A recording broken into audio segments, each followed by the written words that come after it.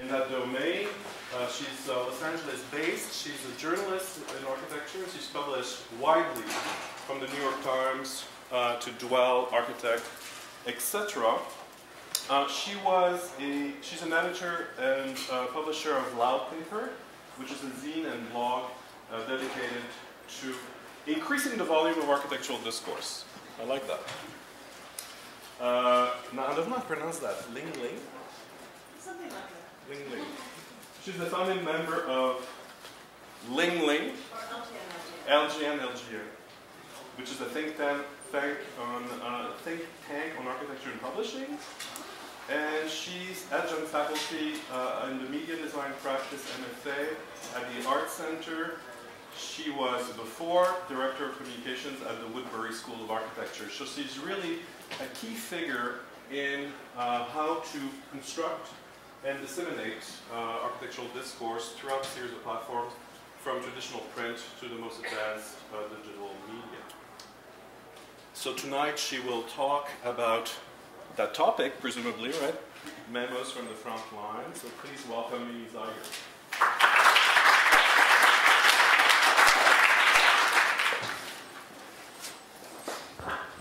All right. Can everyone hear me okay? All right.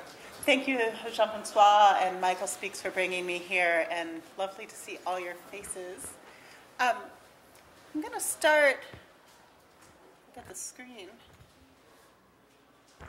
going. Ooh. I'm not getting a screen view, which would be helpful. Just tap the screen. There we go. For someone who's so enmeshed in digital, I'm at the moment having technical difficulties now. So I've entitled, kind of cheekily, this body of work that I'm going to show tonight, Memos from the Front Line. It's a quote from Dick Hebridge from his book, Subculture, The Meaning of Style, and it's how he describes punk rock zines. And I really love sort of the implicit mashup of the corporate with the militaristic, with the agenda, and in a way, the kind of work that slips between different platforms, between print and digital, is the intersection of really what I do, and I do it in all sorts of different ways for different people with different collaborators. So I'm going to show you some of that work, and then I'm going to show you sort of a recent theoretical position I've taken on criticism, and we can sort of then pull that into a larger discussion. So we're at a time where the intersection of print and digital media is really rich with potential. I mean, we've all been talking sort of about Instagramming and tweeting today. However, the declarations that the web has killed the book is really more complicated than it looks. There is, the print is dead attitude. We've sort of established that there is still a real investigation into print. So I'm going to show a few projects that talk about how we navigate that. But first, I have to go back in time a little bit. So in 1997, while I was a graduate student at SciArc, I founded the zine Loud Paper, and I founded it with the following statement, and this is the original sort of call for submissions done on some ledger paper I had found at a thrift shop. This is kind of the moment we were in. It's the hi-fi at the bottom was to sort of talk about the lo-fi nature of the material that we were producing. Loud Paper is open to all students, architects, educators, girls about town, dear Johns, and critics as a place for writing loud about architecture and culture. The hard copy issues of Loud Paper carved out an activist space for architectural dialogue, and in its pages, more than 70 people from across the globe participated. Writers, artists, musicians, architects, graphic designers, illustrators, and editors. The involvement of so many committed people, all volunteering their time, made it into a collective rather than individual enterprise. We made 13 issues in total. And I say we because it was my project, but then over the course of it, the number of collaborators I had sort of began to build, and so it became a collective effort. So it had initially a Xerox staple and fold production. And in a way, Loud Paper can be considered a proto-blog. It's a speedy in a pre-web page, free-for-all landscape. And the fanzine, with its fold and staple craftsmanship, I would say it was a space for acting out politics and identity. For me, it was a way of creating a space to talk differently about architecture. So I had an agenda to talk about where the intersection of architecture, pop culture, music, all was kind of colliding. And by making my own zine, I was able to do that. Stephen Duncombe writes in his book from around that time, the book is called Notes from the Underground, Zines and the Politics of Alternative Culture, says, in an era marked by the rapid centralization of corporate media, zines are independent and localized, coming out of cities, suburbs, and small towns across the USA. Assembled on kitchen tables, they celebrate the every person in a world of celebrity, losers in a society that rewards the best and the brightest. Zinesters privilege the ethic of DIY, do it yourself, make your own culture and stop consuming that's what's made for you. I think that still resonates, yet it's complicated by sort of the fact of the web, where we end up in a long tail situation where sort of everything is niche with the potential to go viral. So you never know if something is going to sort of hit or not, and everyone competes for that. So, in 2009, Duncombe, sort of in a panel discussion around a show I did around zine culture, he said alternative culture, which zine culture represented, is totally absorbed in the web. So I want to see, like, how do you disrupt this absorption? How do you use the ubiquity of web culture for other means? And I suggest a few ideas to make it happen. But first, I want to show you a little video, and then I'll tell you about it.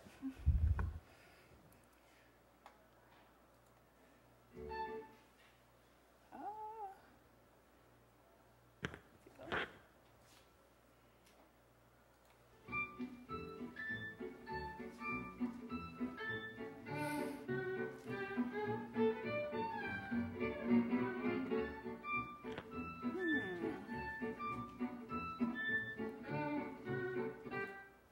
It's not loading.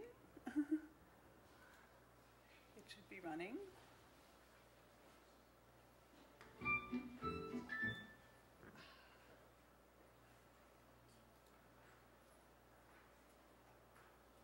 Sorry about this, guys. The music's nice, though.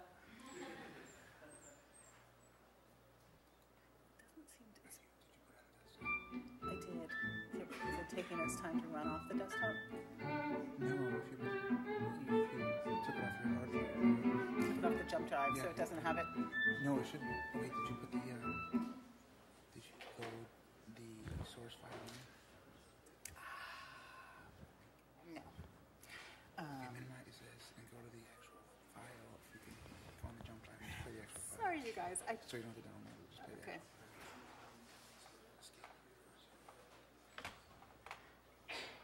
Because the jump drive's still in it. Yes. Just play for the jump drive. I can't seem to get down to... Oh, here we go.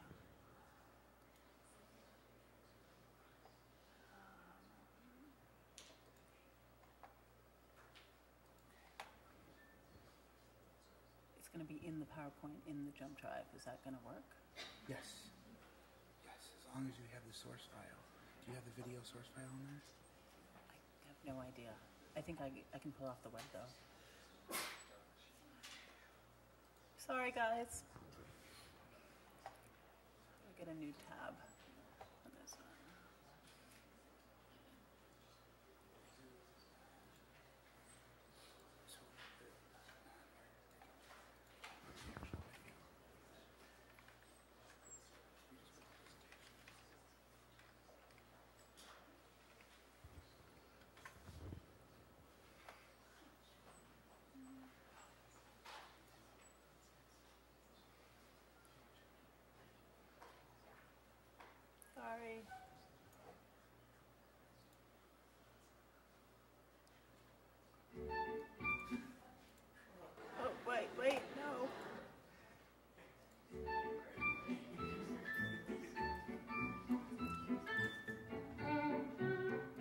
All right, now you guys are really sick of this music.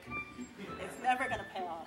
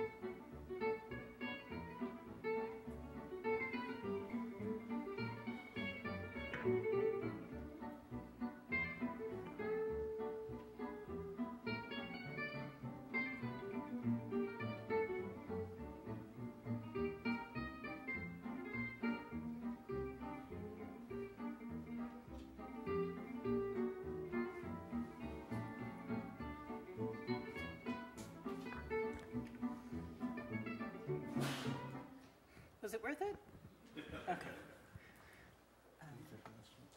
So where do I go to get back to my PowerPoint?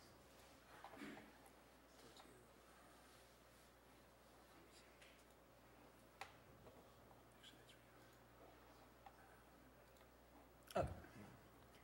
Let's just hang out there for a second.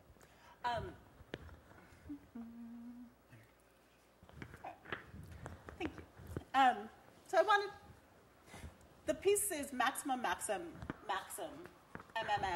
which I created for a 1-minute cabaret at the Storefront for Architecture in 2010.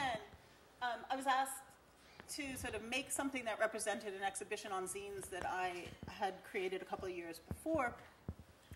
And at the time, the conversation about whether printed was dead or whether even the web was dead, especially as magazines were folding rapidly, publishing houses were closing, and even the nature of the New York Times was in jeopardy. So I started it from the quote by Oscar Wilde: "In the old days, books were written by men of letters and read by the public. Now, books are written by the public and read by nobody." So Maxim was produced, when the web was being eulogized, and sort of we were beginning to get sort of sentimental Victor Hugo kinds of things, like the book has killed the building. These sort of the ends of things were always coming up, even though we were enmeshed in something that, and still are enmeshed in sort of a question that hasn't been resolved. So I decided to look at the aphorism as a way to sort of capture sort of the kinds of things that get thrown out there during sort of periods of crisis, or even just as sort of stand-ins or sort of signifiers for sort of larger meanings. So the popularity of the aphorism, which is a short, memorable, often pithy statement, goes in hand with the invention of printing. And throughout the 18th, 19th, and 20th centuries, aphorisms and maxims were published globally in thick bound collections. And although print remains precarious in a digital age, the aphoristic statement lives on, and you'll see that sort of through Twitters and memes these days. I like them because I left them sort of non-attributed, even though I think some of you can sort of guess at the authors, because many of these have become free-floating signifiers that are free of their context and kind of free of meaning, so that in architecture we sort of have these things that we're supposed to be grabbing onto, but they sort of float away. Another example of this would be, we're going to be looking at three things: pastiche, Blue Lobster's collective criticism, and we're in our pastiche moment, and I have to slide out of order there. So this is a piece that I did for issue 5 of the zine Junkjet, the pretty brilliant architecture zine, and this was their web issue. They publish all their issues in GIFs so that you can read them quickly on the web. No, they just do that because. The piece I did for this used a quote from that is usually attributed to Yogi Berra, but it's sometimes attributed to Paul Valery, which is "The future is not used to be." And I aggregated that quote by sort of Googling "the future is," and then found sort of all of these different, or "the future isn't," and all these sort of different things that the future isn't, and brought them together into a single text. Other kinds of projects sort of also deal with sort of the unattributed. It's part of network culture. It's where authorship and aura disappears, and it's where things like, as the New Yorker cartoon says, on the web, no one knows you're a dog. So the internet culture makes flat everything. So there is no more subcultures. Everything sort of exists on a single plane, and data mining begins to sort of bring things up to the surface. Another project I worked on with John Southern, I co-edited this catalog. It's an exhibition catalog to Unfinished Business, which is an exhibition that the LA Forum for Architecture and Urban Design in Los Angeles, which I'm co-president of, that we did a couple years ago to celebrate the 25th anniversary of the forum. And we had these boxes of paper archives that we needed to go to and somehow represent. And so what we did is we culled quotes from 25 years of newsletters and began to put them in one place. So they became somewhat aphoristic in themselves. And so the archive could almost exist as this very ephemeral, very large piece of newsprint. Of course, in LA, you have to take pictures of things on the back of your car. I think it's required. So from there, because we're sort of talking at the intersection of print and digital, I want to move on to something I call blue lobsters. Has Twitter, Tumblr, and Pinterest killed the blog, book, and the building? That's 83 characters for those who are tweeting. As go buildings go, so go design magazines. And the past few years has seen sort of shelter magazines stumble and sort of reframe themselves.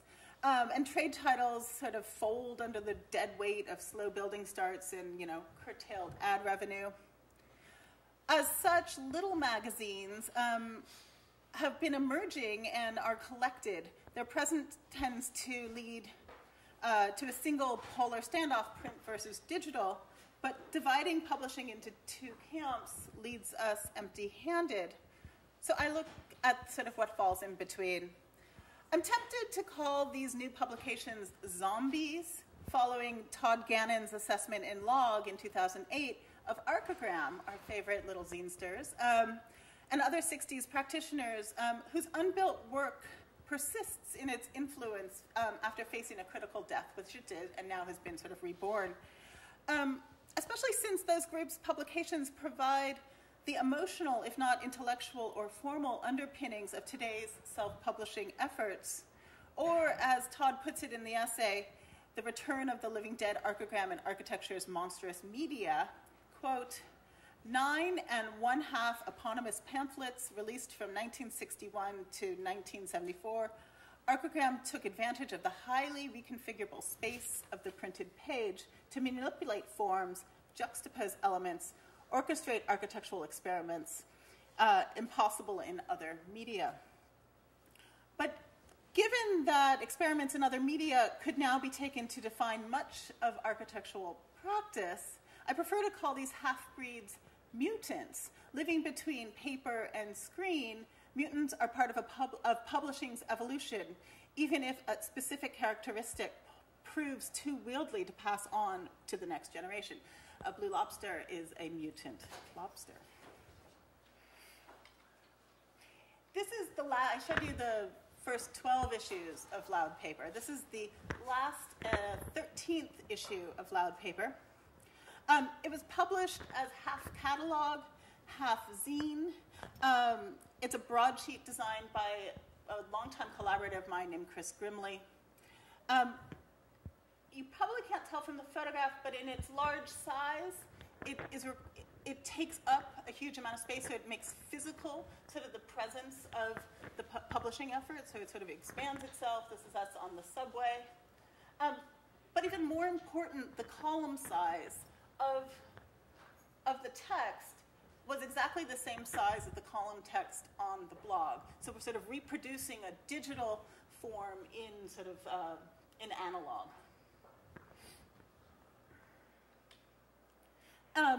This project is a collaborative project that I did under the auspices of Leagues and Legions, or LGN. This is the New City Reader. It's a performance-based editorial residency that was at the New Museum. It was created by Joseph Grima and Kazis Farnelis as part of the last newspaper show that ran at the New Museum in October 2010 to January 2011. They asked different groups to come in on a weekly basis and to publish an edition. So Leagues and Legions came in, and we were given the classified section, which, if you know anything about newspapers these days, they're completely dried up. But the classifieds used to be what drove sort of the income, especially of like weekly papers, like something like the Village Voice. So for us, the idea of doing a classified section was to deal with loss and longing in the city. The auspices of the New City Reader was that this print item couldn't actually be read until it was put on a wall, and then it had to be sort of, installed in public space in order to have full legibility. So there was sort of this wonderful sort of mashup between sort of the intimacy of the classified and the publicness of the display. So, of course, we had to slip in sort of a digital platform into this. So, in investigating the role of aggregated content, we decided we'd use a Google Doc in order for people to submit their classifieds. Now, the exchange here, and this is sort of like how you give your content to Facebook, you give all your personal information. In exchange, you get to use the platform. Here, we asked some very personal questions. In exchange, you got a free classified in something that was in an art show. So if personal information replicates cash in a networked economy, then how much are you willing to exchange for a New City Reader classified, we asked. Leagues and Legions sets out to map longing, desire, guilt, and regret in the city, as well as the city's losses and desires through the classified section. Answer a few personal questions and we'll publish your wants and needs, lost and founds, misconnections, and notices. So we were asking for things like, where would you meet someone for a date? Have you ever signed up for for personals? What have you lost? And then they were able to sort of say which section they wanted it in. So for sale, lost and found, seeking relationships, mixed connections. In order to sort of aggregate some of this content, we also did an exhibition up in Boston called Newsstand. This is some of the pieces that we had in it. And then for the catalog for Newsstand, we also asked people to fill out a classified ad in order to take a catalog. And here it is in its entirety, beautifully designed by Neil Donnelly. And there's the whole thing online. So you can see that we had the middle sort of blobby piece is a whole mapping via Craigslist of sort of different call words in the city and where they came from. The sort of running text is all the classifieds that we brought in, but then we also had advice column, all the things you would find in sort of the disposable part of the newspaper, the classified section, a crossword puzzle, and then a hand-drawn back page of the Village Voice. Just another sort of quick project that I didn't even know I was part of until I was part of it. This is the catalog for the Istanbul Biennale, where in order to make their catalog, they pulled content from the web and printed it. So this is an essay that I wrote for the BMW Guggenheim blog on open source computing and the city. And then it becomes laid out in print and translated into Turkish, the sort of conventions of the web in terms of like the blue highlighting and sort of window boxes on top of it get laid over it. And here it is in Turkish. Now, Platform Project is something that I am deeply involved in. I've sort of run 2 summers at SVH Decrit. It is a design writing intensive and where the students are asked to use Twitter as their primary source of writing in my class. They write essays and stuff in other people's class. I work with Neil Donnelly, the designer, on it in order to create this product, which is a collection of, a curated collection of tweets based on a series of assignments that were then sort of algorithmically designed into this. And what I mean by that is we had sort of 4 different categories plus 4 different criteria in mashing up sort of the criteria to the categories, which would be something like date, time of day versus is something narrative, is it critique, is it a profile? We began to sort of change the paper stock color, change whether it's black or white, change the font. And so that's how sort of this became something. So over the 2 weeks, we created 1,000 tweets, which we brought 68 into the publication. This translation of the stream of the internet into a distilled interaction between the reader and the tweet, and then we moved these things as little handbills out into the city, became sort of a commentary on sort of the fluidity of sort of what we write in the city on our devices, sort of, and then kind of filtered through a curatorial ambition and then sort of put back out into the city, which of course these were then photographed and retweeted as you go. The following year we did one where we did something very similar in terms of the assignment, but the outcome was different. It was a website that we developed based on the similar kind of themes of algorithms. You can read some of these. And then we projected them into the windows of 21st Street outside of Decrit. Again, sort of changing scale between sort of what is sort of a light missive that sort of runs on a network to something that is more billboard in form and sort of acts to, to sort of engage a viewer from the street below, sort of very randomly. Here's some more. There's the students. They couldn't help themselves.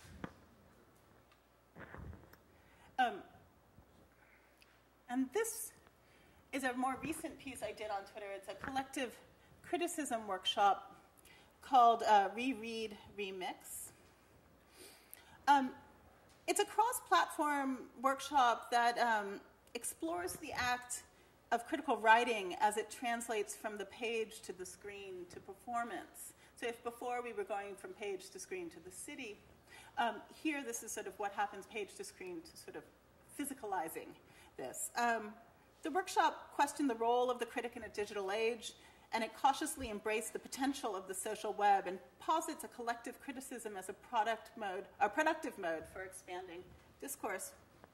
Prior to the workshop, the participants were asked to read and respond in a public manner, public meaning via Twitter, to Ada Louise Huxtable's Plastic Flowers Are Almost All Right, where she claims a kind of a marvelous ambivalence to the work of the Venturis. In 1971, it's sort of a pivotal moment to sort of look at and sort of see that everything that is pop was not necessarily sort of either vilified or celebrated as kind of now we celebrate it, but there were these sort of critical moments of tensions around it. And then also Rainer Banham's Bricolage à Lanterne, and also they were asked to look at Charles Jenks and Nathan Silver's ad hocism, which again was looking at these moments where things like the DIY or sort of the popular were being kind of mashed up with architecture.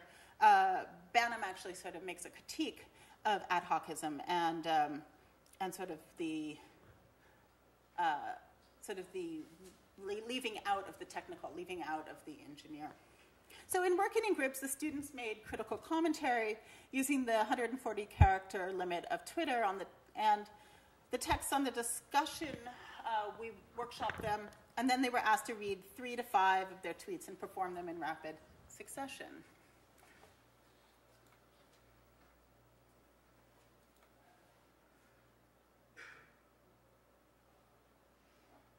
A critic operates at a minimal distance towards society and shows the gaps in its discourses.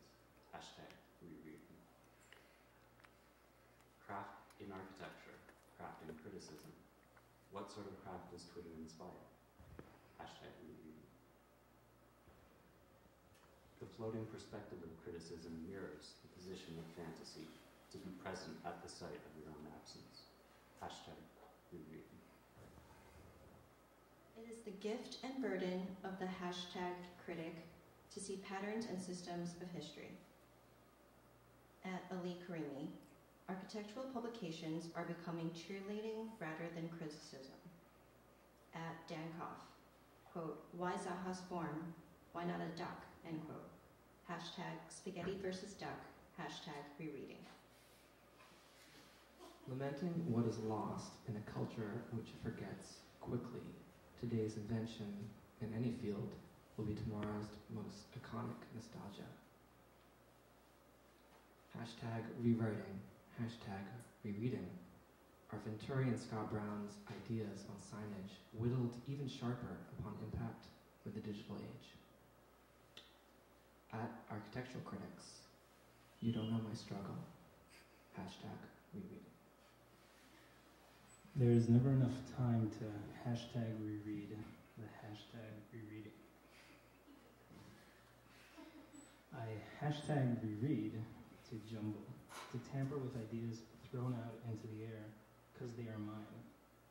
A critic is a distorted mirror.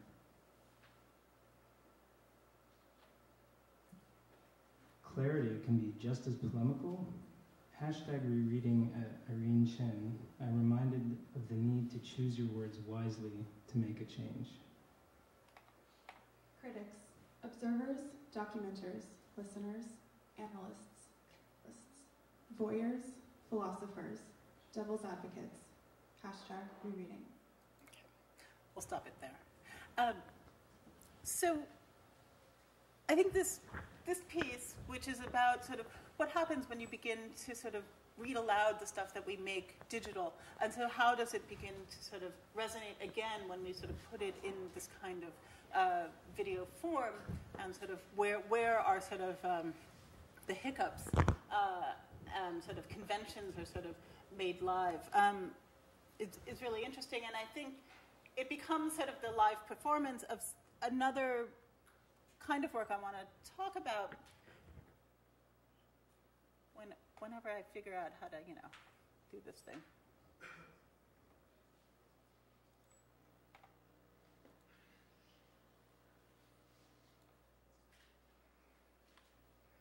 So, which is collective criticism. So, to talk about these things as emerging or emerged platforms, a kind of collective criticism, we have to start here. We have to start here with the meme ferocious forms, because it really wouldn't be right if I started here. With the meme Ryan Gosling architecture from 2012. Which, in the tradition of Tumblr memes, mashes up the culturally high with the culturally low, creating a Photoshop tone poem that answers to its own internal logic. So we have to go back to the cats. Ferocious Forms, which took off in 2011, is architecture plus lolcats. And we all know that cats are what the internet is made for. These images are collected on a single site and produced by multiple authors around the same theme, kitty plus building. The Tumblr is anonymous, and the images are gathered through open submission, so it is a collective form. I like this meme for a couple of reasons. One, it's in the tradition of collage as critique, not unlike Stanley Tigerman's The Titanic, which in sinking Mises' Crown Hall at IIT makes commentary on the changing role of modernist pedagogy in Chicago and elsewhere. So if Tigerman's Titanic lets us know that Mises is no longer king of the world, then what do lolcats tell us? Perhaps that there is critical backlash to the steady stream of images available online. The introduction of a cat into the production of iconic imagery creates a détournement, a point of resistance that disturbs the consumption of architectural imagery. However, I'm really interested in how these images are aggregated together. And you can sort of see my love of aggregation from before, that individual actions aggregate into a single meme. In 2010, Clay Shirky, a digital culture critic, dubbed this activity cognitive surplus in a book of the same name. And his premise was that the internet harnesses creative energy. Where Americans once spent millions of hours collectively watching television, that spare time is now put into interaction online, engagement rather than consumption. His cognitive surplus theory gained traction with Arab Spring protests documented on Twitter. To what degree that can be argued, and with Occupy Wall Street in 2011. And for that, and in that I mean that the sort of people were looking to sort of his theory in order to explain sort of the birth of sort of a kind of online activism. I like to show this image from fall 2011 Occupy protest at UC Berkeley.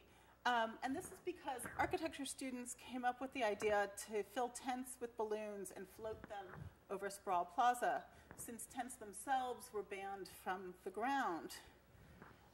For me, it's a moment which was extensively traded on Twitter, where the tent was transformed from a functional object on the ground to a symbol of protest. It became, if you bear with me, a lol tent.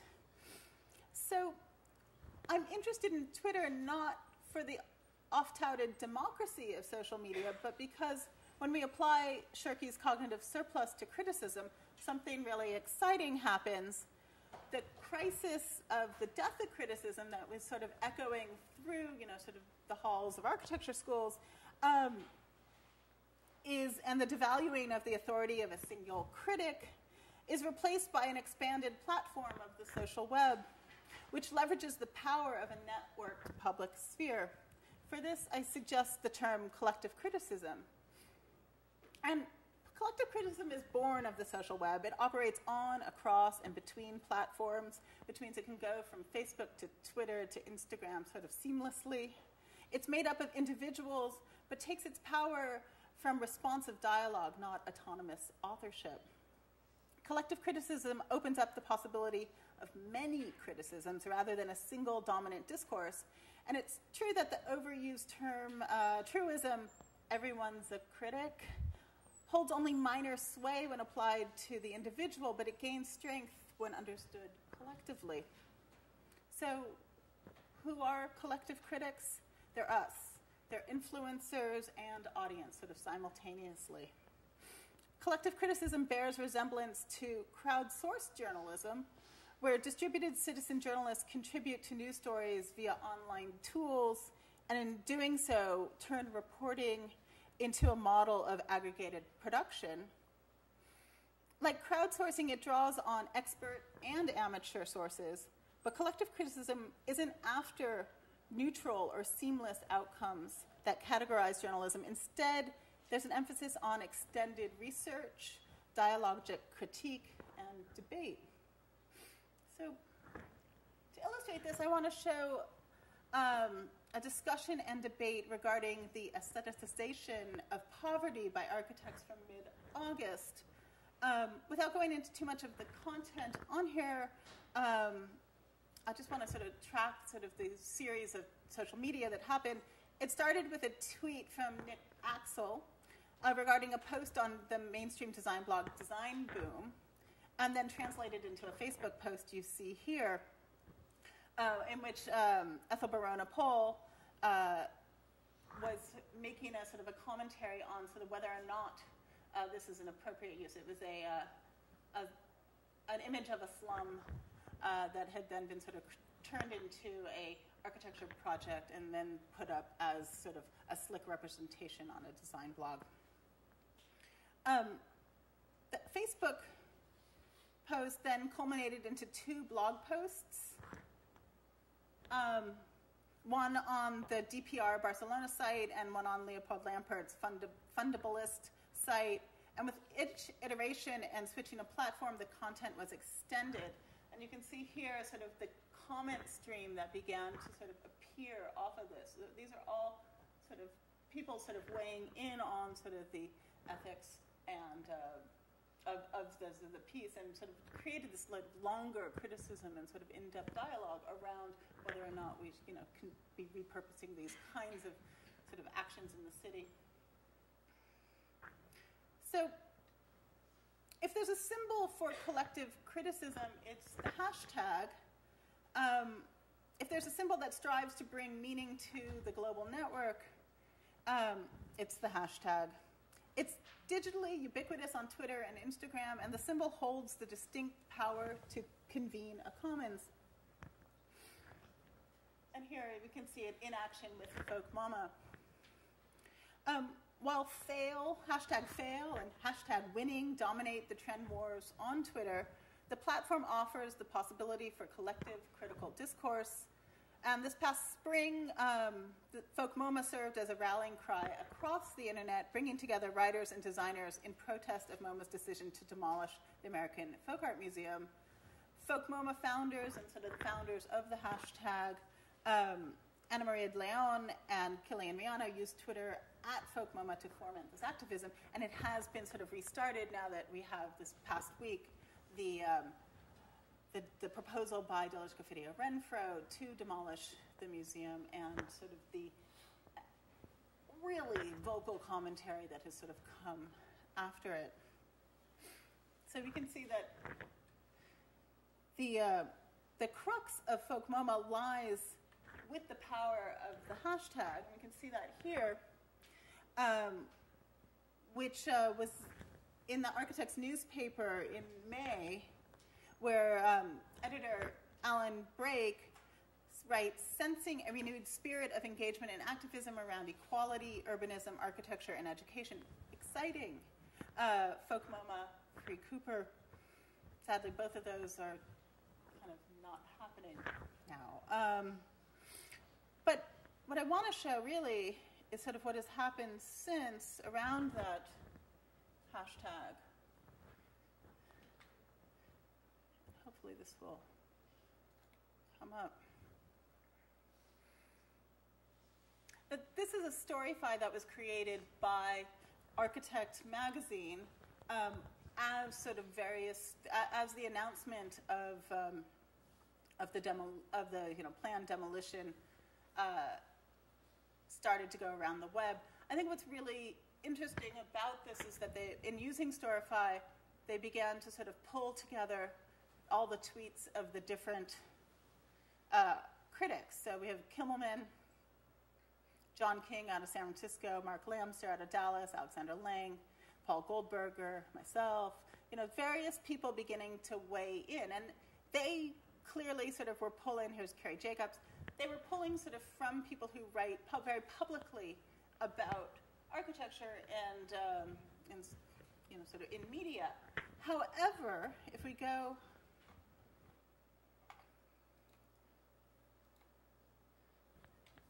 to this one, we have a full kind of collective criticism moment happening where we have Chthonic, which is the critic Philip Nobel and Chris Hawthorne, in conversation with the architect Andy Bernheimer, and that they are debating here in multiple tweets, and you can see all sorts of different people beginning to weigh in whether or not the architects have the responsibility and what kind of ethics should be applied to this kind of demolition and sort of plans to raise. So I think, and it's sort of extensive, it brings in lots of people, it sort of keeps going. But I think I bring that up, and I'm going to close here, because I think this means that we're sort of occupying a space of time where we can continue to have dialogues, and that the authority of the single critic is really only as good as sort of the dialogue that happens around it. And so with folk MoMA, we've actually seen every critic sort of give their 2 cents on it, but actually some of the most interesting and productive work around sort of what it means in the larger architectural discourse is happening in places like Twitter. So with that, I will close, and thank you very much.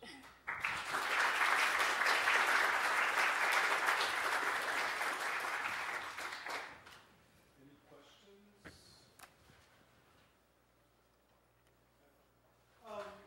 On your maxims, the one that got the biggest laugh was the one that architects have become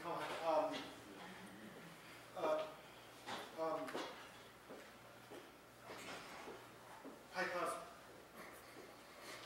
prostitutes. But the guy who said that, his next line was, "My clients pay me lots of money for doing what I do." And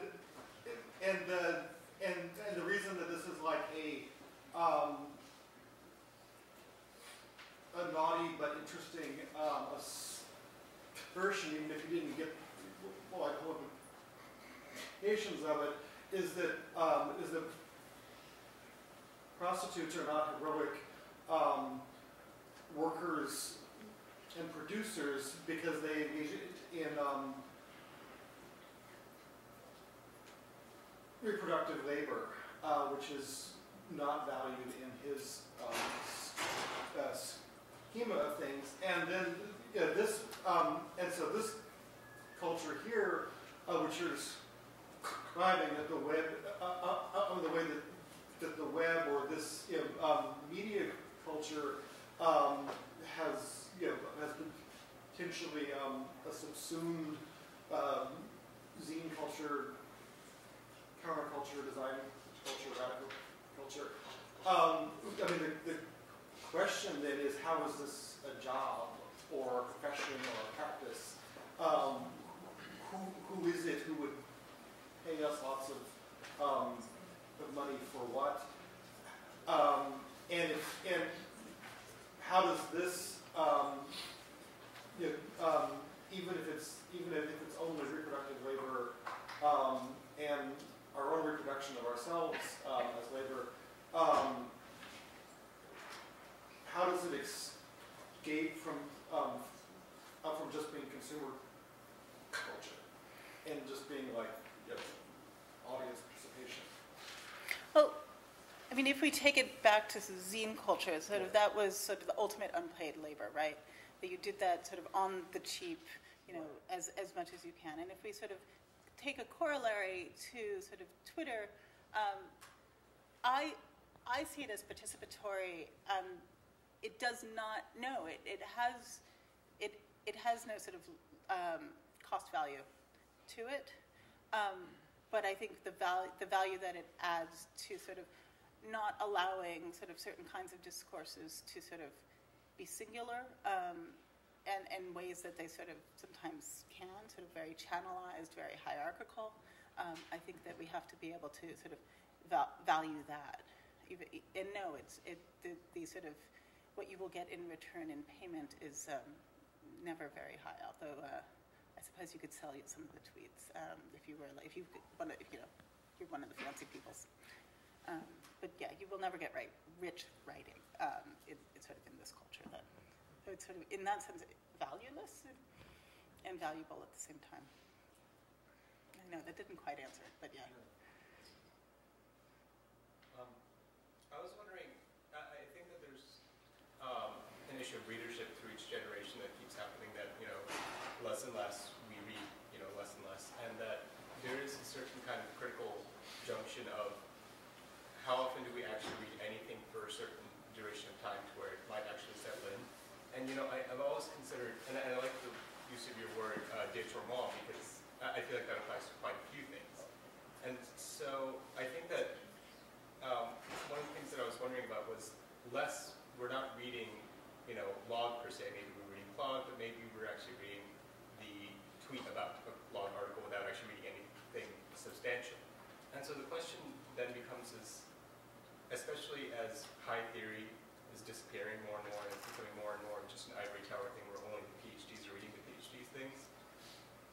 how can we actually start to assume, especially in an architectural school environment, how do we start to create a base knowledge, a collective knowledge to where you need to read this, this, this, and this, an accompaniment to, you know, the current, you know, Twitter updates, because I think that collective criticism is a really important thing. I mean, I troll on Reddit constantly, and Reddit's one of the most amazing online platforms because I never actually go to the New York Times. I let someone else tell me when I need to go and precisely what I need to look at. And it starts to become this sign signifier relationship of, I don't actually know what websites I'm going to go to. I don't know most of the publications I go to at this point. But the fact is, you know, how can you determine which ones are you supposed to go to at that point? How do you kind of pull out of the, you know, the floating signifiers that the internet has turned into and start to determine, especially in architectural education, this is what you do? So are you looking for a canon? Is that sort of is that the narrative of loss I'm hearing? Is that there is a certain body of work which we should read or, you know, have to read in order to understand? I guess the question is twofold. What is the canon, if any? I mean, the canon I see is constantly being rewritten, and so that it sort of has sort of frittered away at its edges, and we can talk about whether or not that's a good thing or a bad thing. I think lots of new things have been able to sort of add sort of larger context to the canon. But my interest is, and this is going to sound like another sort of, you know, sort of dodge, but architecture education and sort of the syllabi that accompany it is its own thing. And I'm not necessarily convinced that this kind of thing, which is about sort of discursive, about the writings, about the sort of dialogues around architecture, is necessarily meant to sort of serve as a sort of replacement for the canon. But it can sort of begin to sort of add other kinds of texts, other kinds of readings into that. So maybe it sort of embellishes these things and enlarges rather than sort of destroys. I know that you said there's 13 non-papers. Mm-hmm. I'm wondering if you could talk more about non-papers because it's a student project that you started. And so what was the content on the first non-paper, then moving to second and third, and how did you decide to then move fifth and move sixth when it became more collective? And other than your partner then, like, was there other editorial authors? The very first issue of Loud Paper was on maps. It had 5 pieces in it. It had one essay by myself, and then some music reviews, some drawings that came at drawings, a poem, which it actually later never had poetry after that. But it had that actually all came from a call from the first poster that you saw. So even from the very first issue, it was collective, and sort of decidedly so. The second issue was called Take Me to the Fair. It was on the World's Fair in Queens, and had an essay on that by me, and then a variety of other sort of fair-like things. Issue 3 was on Elvis. No, it was on Vegas. And chance. My favorite essay from that was an essay on Gordon Maddock Clark that came out. And then again, each time, these were all collective, had various contributors, always had music reviews. Later issues had other things like advertising from MIT Press or advertising from Discord Records, larger interviews with artists and writers. So sort of with each one, they began to evolve. I brought in editors probably from like the 4th issue on. I had various co-editors on it, so we began, you know, sort of working together and shaping the content.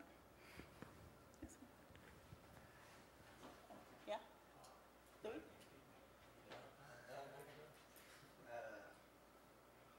So this is going to be an ongoing discussion, part of an ongoing discussion we've had.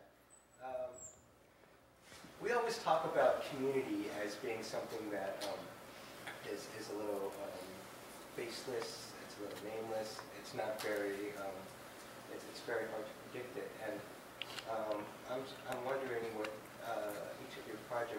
are you, especially with the internet, say with hashtagging or with selective criticism, are you interested in talking to a large community, or do you have specific audiences, and who are these audiences that you're speaking to in relationship to each one of your projects?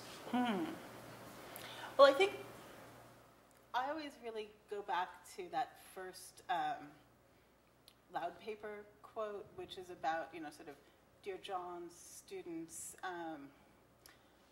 Girls About Town, as an aspirational community for me, one that sort of has a resonance outside of simply talking to architects.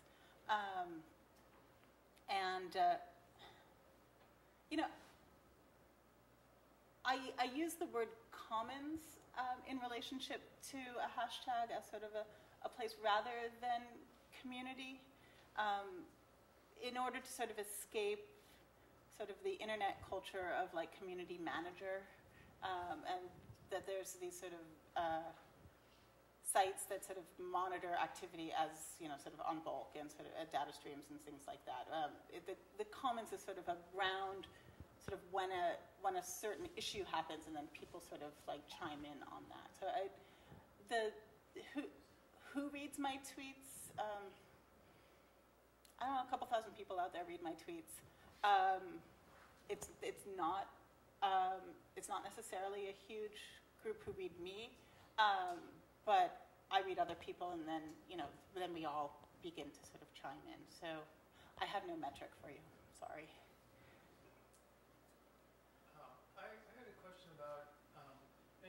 You're at Zeiger kind of mid to late '90s, and last semester we had Paul Petrunia here on reviews, and so he's setting up ArchiNet. I understand the title was different then. I guess it was called Pimpin' Architecture. It's kind of funny. But it's interesting. So you're kind of in the same kind of cultural context and working at the same time. Same year. Same year. Same exact. Yeah. And I know Paul quite well. I'm wondering what your decision-making process was, where you were like, I'm going to go with the analog and kind of go with the zine, pick up the kind of like the David Carson kind of aesthetics, and go that route rather than trying out this like new thing called the web. You know what I mean? Like, I think it was skill based. So there was always a website for Loud Paper. It just wasn't very good. And there still is. I went zine culture because I was really interested in the distribution models outside of architecture. So, for instance, I would print about 2,000 copies. Those would go to, and this is where sort of the tail end of zine culture itself. And those would go to, I'd mail them to a distributor who would send them to record stores and abroad. Some were in Tower Records in like Kansas. And so they actually had a kind of network of their own and became sort of a filtering mechanism for people who I ended up working with later. Very much a skill-based thing. I wasn't a programmer in '97. And however, I was able to work with various web designers who volunteered their services later to sort of build a more robust archive for it. But, I was kind of like a punk kid who wanted to sort of make a zine. So when did you kind of transition into like more of a digital phase of your own kind of work? Of my own practice? Probably about 2007, 2008. Really parallel to the kinds of tools that are available in social media.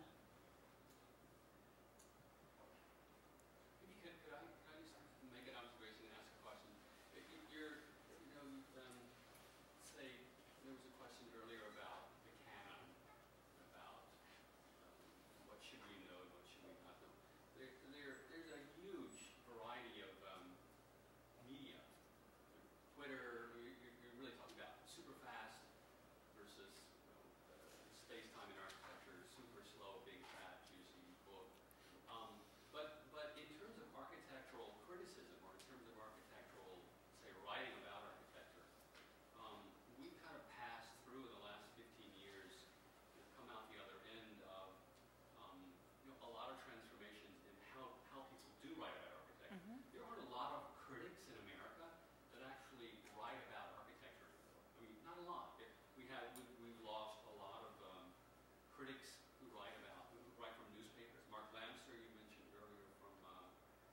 Williamson, we have Hawthorne.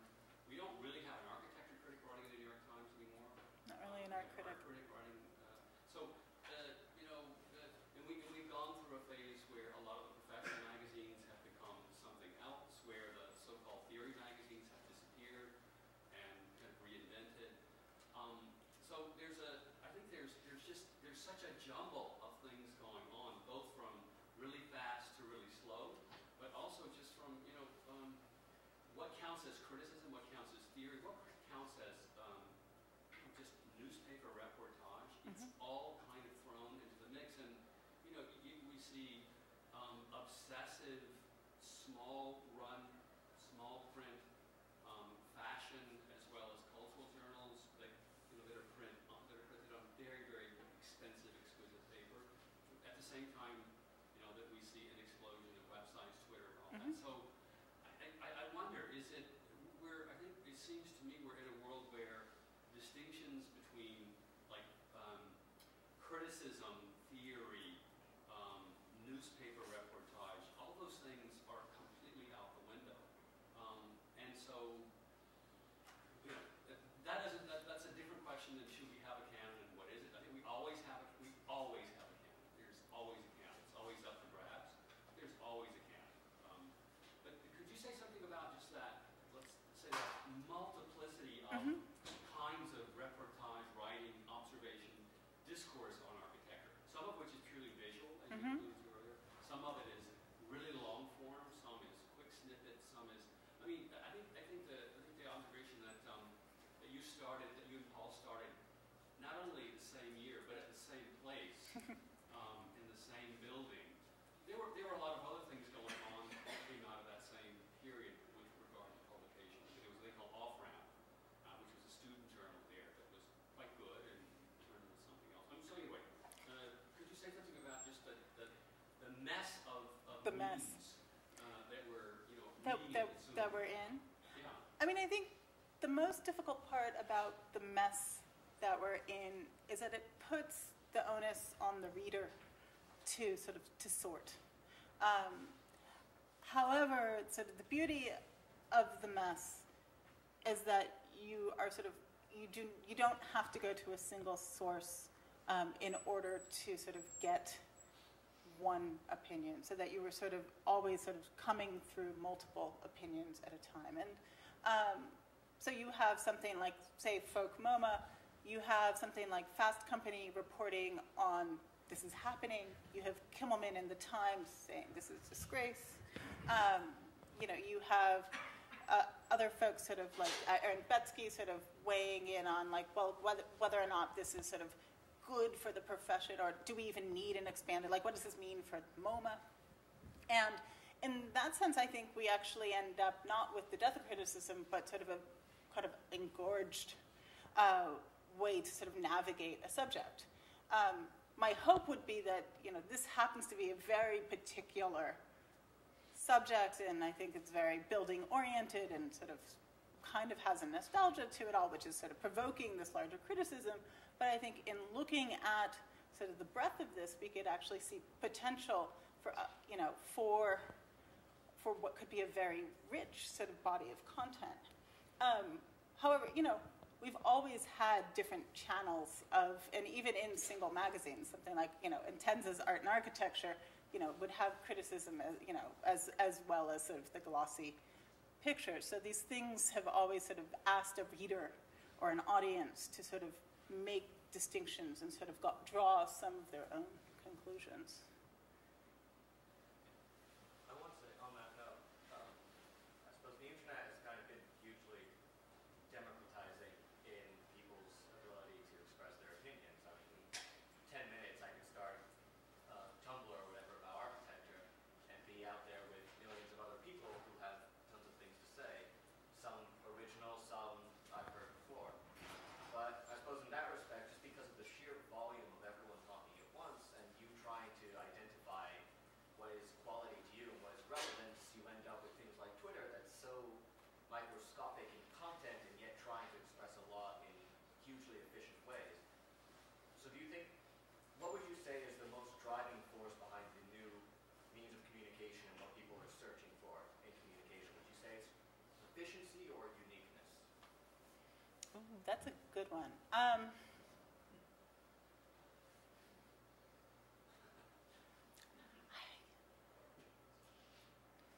I'm not really sure how to answer that, and I don't find Twitter efficient. I think you can kind of get a little missive out there, but I read it as it's sort of layers of things that you're sort of sorting through and having to leap between different things, between different conversations. It's more of the mess than it is sort of it's clearly not a productivity tool. However, the everyone's a critic, everyone's a curator. I think some of what we're seeing is sort of the things that rise quickly are the things that get lots of likes. Twitter has a way of sort of both promoting the sort of hot stuff, but it kind of, that moves super fast, but then also has room for sort of the slower stuff, the things underneath. And so within that mess, you can sort of find the unique, especially when you sort of burn off sort of the hot stuff on top and sort of troll through it for a while. So efficient, unique. For me, the noise of Twitter, is remarkable in the sense that it reminds me of the kinds of networks of people from wherever, can begin to sort of weigh in, so that proximity is not necessarily given more privilege. So you don't have to be in New York or you don't have to be in LA in order to join this conversation. You don't have to be in London. But I talk to London on Twitter on a daily basis, where I listen. And so these kinds of geographical conversations happen and speed through some of these issues pretty quickly.